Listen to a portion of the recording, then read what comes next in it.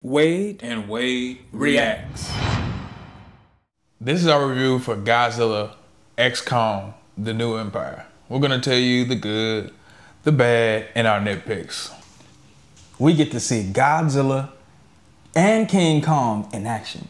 At the beginning of the movie, I won't say at the beginning of the movie, but a few scenes out from the beginning of the movie, you get to see Godzilla waking up from his slumber and destroying some cities on his way to consume power from a nuclear power plant. Then he charges up and becomes Super Saiyan Godzilla with a blue aura emitting from his body, emitting from the creases in his skin, and of course the spikes on his back. And the French military, I believe, tries to attack him. For some reason, they still believe that missiles and bullets can work on Godzilla, even though 2 movies have proven otherwise. 3 movies actually have proven otherwise. So they're shooting him with missiles and bullets. And then he causes he spreads his arms and causes some nuclear explosion and destroys all of the planes that were in the area at that time. Then he descends into the ocean. And the movie keeps going from there, but we will save certain parts for the later area of this review.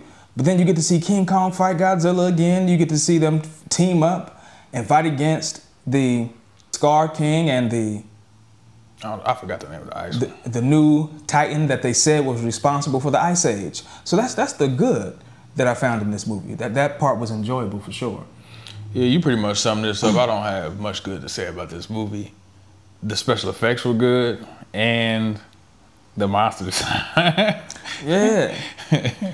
I thought that the ape community was a good touch in the Kong hollow earth part of the world. Yeah. Yeah, I really liked it too. It was fun to see how they communicated with each other. And it was fun to see King Kong finally get to interact with apes of his kind. Yeah, definitely. That's about it. That's all the good. So let's get into the bad. Man, this story focused way too much on the humans and too little focus was placed on the monsters that we came to see. The movie is called Godzilla X Kong. It's not called Humans featuring Godzilla and King Kong. This movie focused on the wrong characters. They focused on a scientist. I think she was in the last movie, if I'm not mistaken. Yeah. They focused on a guy who was King Kong's dentist.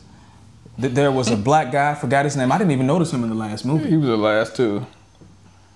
I forget his name. No disrespect to the character or the actor. He did a good job at what he was supposed to do. But the focus was placed on them and a little girl from the Iwi tribe that was the chosen one to awaken Mothra. Mothra ain't do nothing in this movie. Matter of fact, to keep it real, King Kong and Godzilla ain't really do nothing in this movie. No, they didn't. I really too much didn't care for this. You know, that storyline. The storyline with the humans was so trash that it made Transformers look like an Oscar or winning movie. Like, man, the humans took up all the time. I'm tired of that little girl that has the connection to, man, when they went underground and I seen that it was humans underground, I was like, man, I already know where they going. And they went where I thought they was gonna go, which made this movie boring. This movie was so boring that our dad went to sleep. Yeah. Woke back up during the action scene at the end of the movie, went right sleep. Bruh, this movie, man, it disappointed. It disappointed because I thought that this movie, you know, from the trailer, looked action-packed, but it's more of a human story. They care more about the Ewoks or whatever. That was their name? Yeah, I think it's the Ewok. Yeah, it's kind of sound like Ewoks from Star Wars, but in that, and there's a lot of shoehorn stuff in this movie too, like the introduction of Mothra. Why was Mothra needed in this movie? Like, Mothra didn't do a thing. Shot some web, that's about it. Exactly, shot some webs and didn't even engage in the last final fight scene. And speaking of the final fight scene, man, it was so disappointing, it didn't make any sense. Like you said, the trailer made it seem like this movie was gonna be full of monster battles, monster action. The last fight scene had its good parts, but the last fight scene was not long enough, and it had a lackluster ending. The Scar King didn't really have any support. King Kong, Godzilla teamed up, and then even the monster that was on Scar King's side teamed up with Godzilla and Kong to defeat the Scar King. Yeah, I think they got rid of his apes too early. They should have made it up top too, because that would have been nice to see Kong and Godzilla have to, you know, fight the Scar King and the little ice lizard and the apes at the same time. And then you talked about the Scar King's, what do you call it? His stone to control the Ice Titan. Yeah, they didn't even explain that. I don't know what I don't know what that was, how he got that. They didn't care about that. They care more about the humans. Like you said, the dentist, the little girl. You know what? I got something to say about the humans, but I'm gonna say that for the next pick section. Yeah, man. They definitely should have focused more on explaining the world of monsters, because there is still a mystery as to where the apes came from. There's a mystery as to where the Ice Titan came from. They could have delved more into the history of that world instead of focusing so much on the humans and giving them most of the screen time, which was just a bad idea. And I don't even think they know, like the writers, I don't even think they know anything about the apes. I think they just write it as they go, and that's to drag you along for whatever TV show or the next movie that they made. Yeah. So let's get into the nitpicks. It took a little bit too long to get to the action. The scenes in between the action scenes or in between showing the monsters were too long. Yeah, I didn't like how they handled that guy with the, I don't know if he was from, you know, I'm not even gonna try to say where he was from because I don't want nobody in the comments down there getting mad, but he was either from Ireland or Scotland. That guy died way too early. He did. He died way too early. I would have liked to see him interact with the Ewees and then the monsters too. Yeah, he died.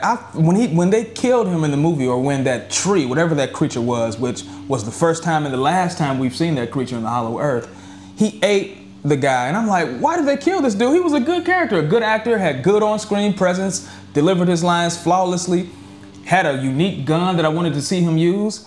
But man, he got destroyed, or killed rather, way too early. He should have survived till the end.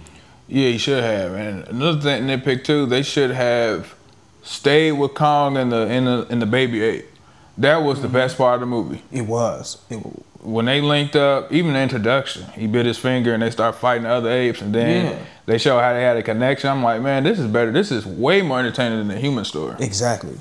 Like, even when they was bonding, he ate the lizard and he gave him some, and then he sat on the rock like how he saw him sitting on the rock. Like, man. That's the movie I wanted to see. This is storyteller, right? Exactly. That's the movie I came to see. Whoever wrote that part of the script, please let them do the next movie. Yeah, and I kept watching this, especially when they went down to the ape little and capture our territory, our housing, wherever they were. I was like, man, let Genndy Tartakovsky do the next Kong or Godzilla movie. Because he knows how to, he'll make a whole movie with just the animals. He would.